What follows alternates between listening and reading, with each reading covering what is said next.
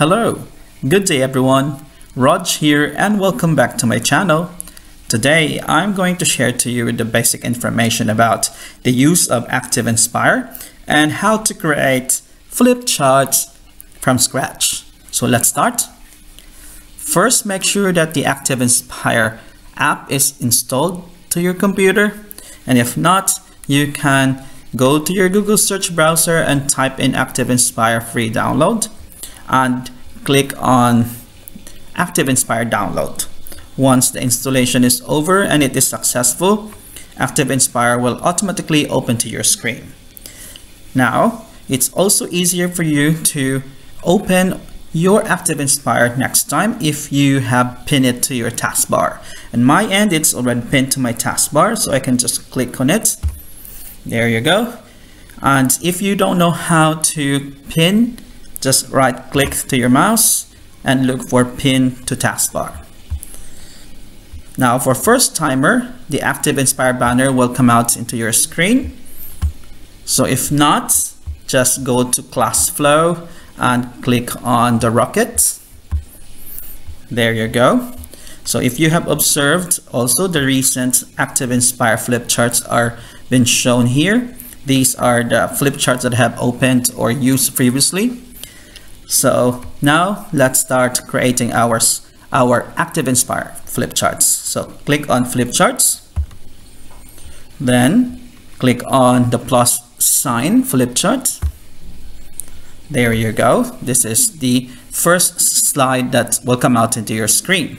On my end, I have already set my timestamp on top of my screen so my students can easily see the date and the time of the period.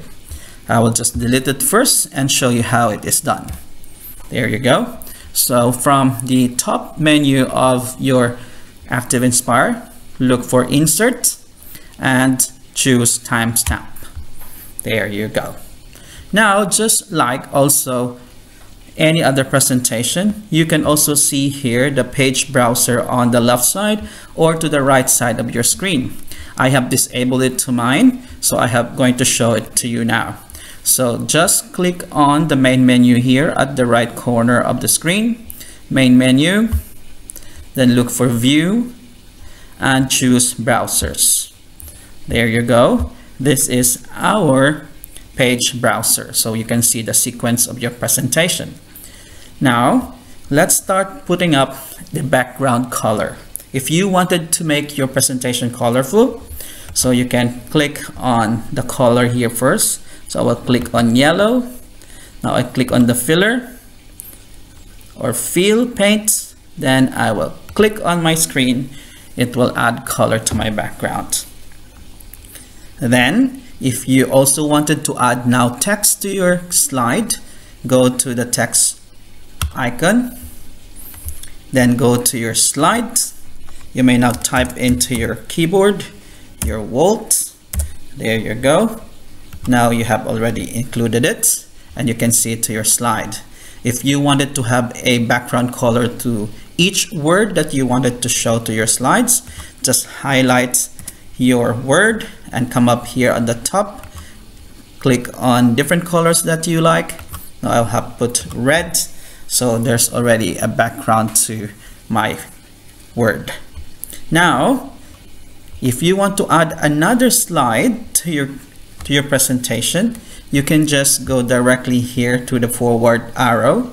So click on that, it will add your presentation. Another slide is created. Now, if you wanted to have a better background, like a scenery to your slide, so go here at the multimedia icon onto your page browser, click on that. Then you can see backgrounds and choose illustration. Then either you choose beach or any setting that you like, double click and it would come out to your slide. Now you can already add another words or font to your slide. If you want again to let your word just float to your slide, just highlight the word and go to the colored and click on no color, so it will just be floating. Alright, so that's the basic use of background, adding font, adding colors to your presentation. So, and one more is to add timer. So these are the basic ones. So go to tools, look for more tools and click on clock. Then you can put it on the side, so while the activity is going on, set the time. Okay, how many minutes? Click on the minute. So it's 2 minutes. Then if you want to have sound, choose the background sound that you want. So I will put bird. After 2 minutes, the bird chirping will just going to be played to your speaker. You may click also here, after the time, the next page will turn.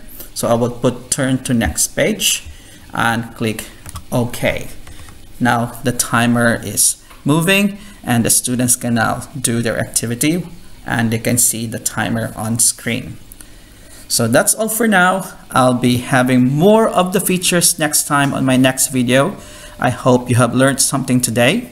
Till next time, bye!